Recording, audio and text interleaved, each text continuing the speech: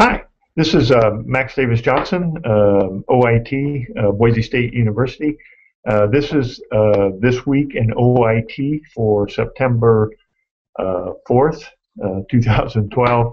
Actually, it's Wednesday today, so I'm a little bit behind this week with Labor Day and beginning of the semester.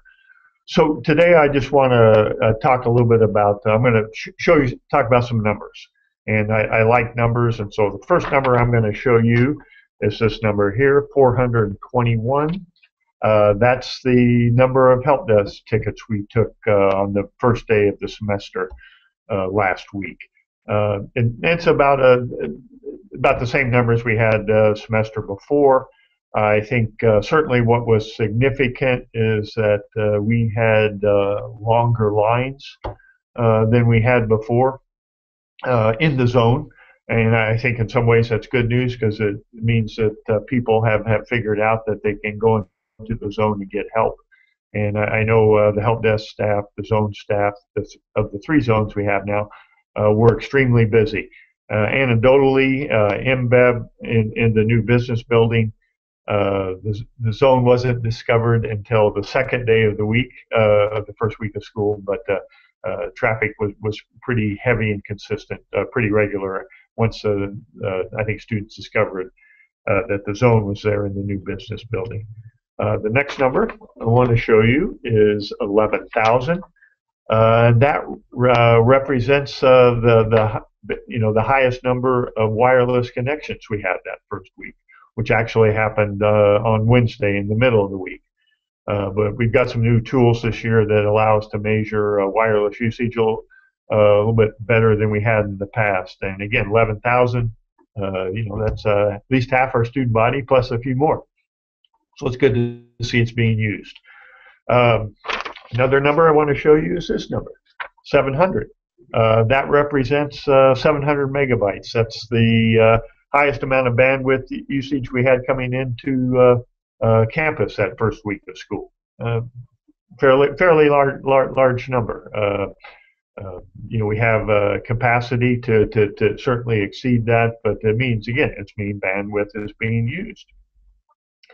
Another number related to bandwidth is 9312, which actually is September 3rd, 2012, which is Labor Day, and that represents the highest bandwidth usage going into the dorms, which probably means students had gotten back from the Labor Day break and were probably in the dorm streaming movies. But again, it just sort of gives you some ideas of some of the patterns we have here.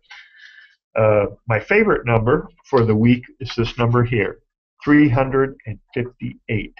And that represents the actual number of lecture captures, classroom captures that we did the first week. And that, to me, that's very significant. One, it means that the classroom capture technology that we put in place is being used, it's being scheduled.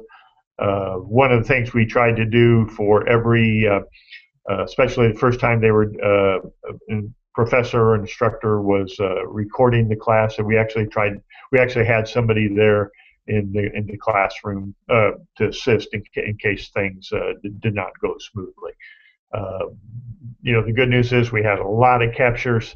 More good news is that we've learned a lot, and certainly we're going to get better in supporting this going forward. But again, thanks to everybody involved in helping make this successful.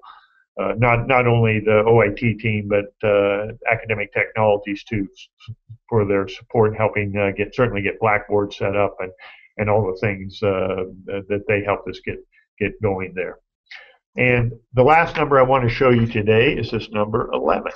And this number is also very significant because it means we have 11 weeks until go live for some major projects as part of the roadmap project.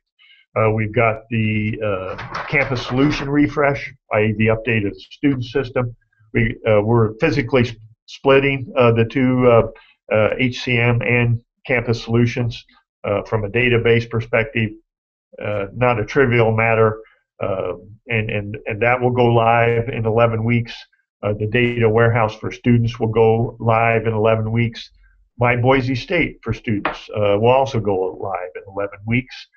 We also have what we call a UPK, User Productivity Kit, i.e. documentation, online documentation. That will go live here in 11 weeks.